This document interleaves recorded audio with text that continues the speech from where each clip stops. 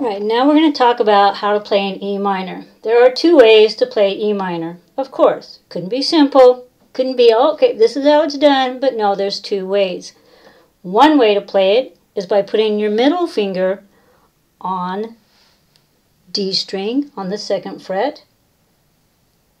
And then put your pointer finger on your A string on the 2nd fret, and then you strum them all. E minor. Now another way to play it is to do this. Ring finger, 2nd fret on the D string, middle finger, 2nd fret on the A string.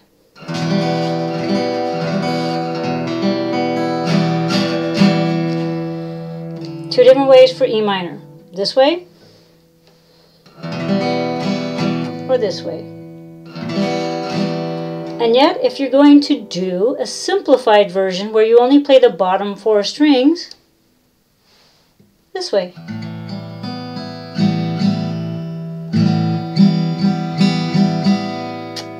It's up to you. You choose.